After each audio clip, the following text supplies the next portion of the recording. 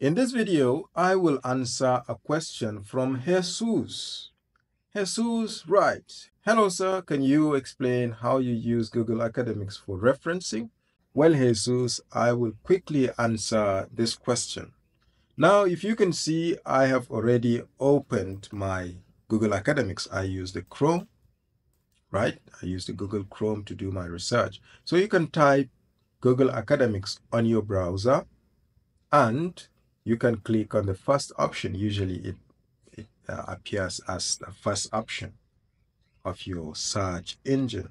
Now, what you really need to do now is to put the title of your article or that article that you want to reference. It must not be an article. It could be a book. It could be any other academic document. So I'm going to do a random research. I'm going to maybe type something about robotics.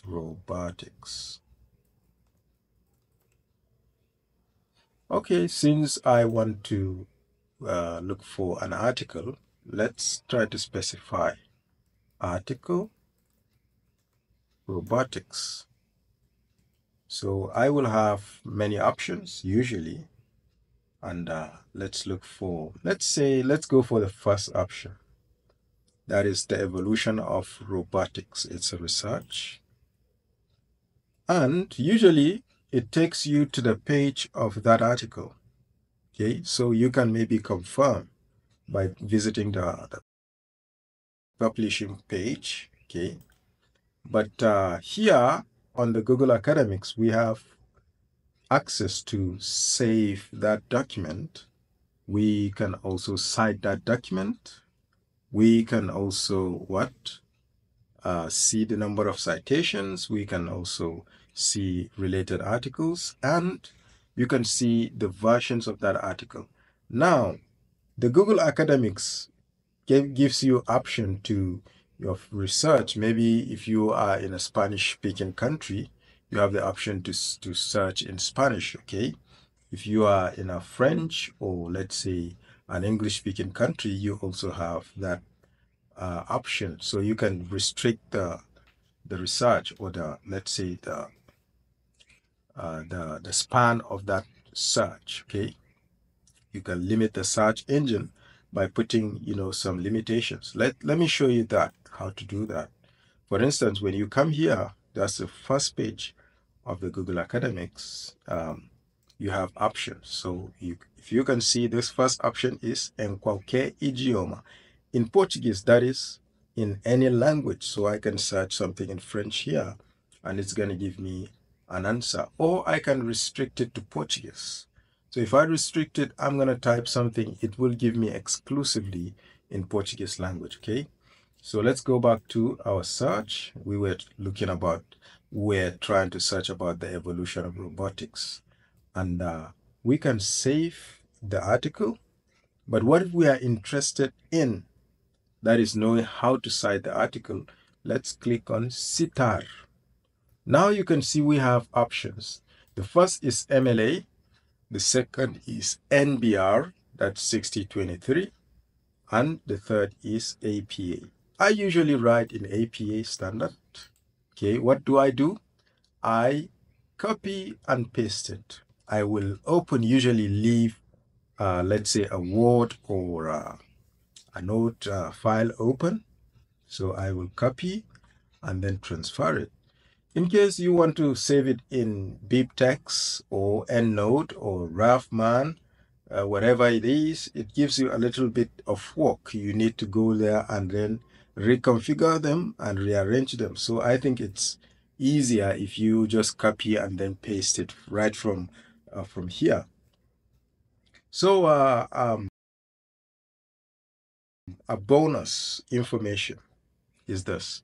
In Brazil, there is what you call ABNT. ABNT, let's look at what is ABNT. Let me open another bar here, a search engine. So I'm going to put ABNT.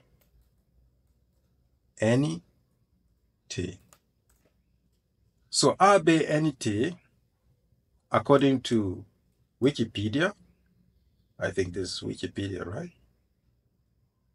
Okay, they have a website. So according to the website of the ABNT, it says, the Brazilian Technical Standard Association, usually rendered in Portuguese as Associação Brasileira de Normas Técnicas, is a private non-profit organization and the normative body which is responsible for technical standards in Brazil and tends to promote technical development in the country. Basically, ABNT set the standards for documents, articles, theses, dissertations, and everything.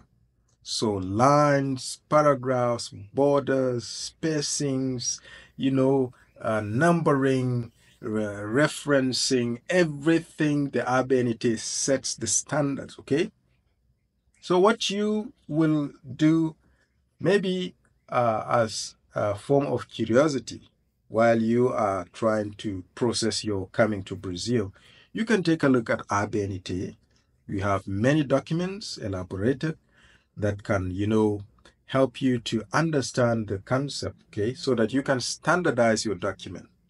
Now, when you are coming to Brazil, I believe that maybe if you are forwarding your application, they will understand that you have your own standard. But all around the world, the standards are not very different, okay? That's the spacing, the numbering, most of the standards are similar. So maybe if it's strange, maybe let's say different from ABNT, they might understand that this guy is not writing from, because he is not from Brazil. So they might understand you.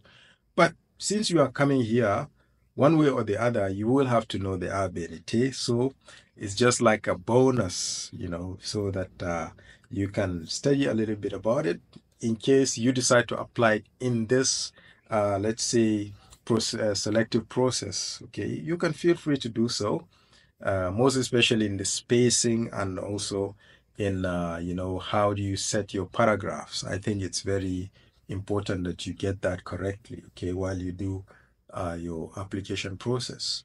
So I'm going to leave a link with a document that can help you with the ABNT standards, okay? And see you in the next video.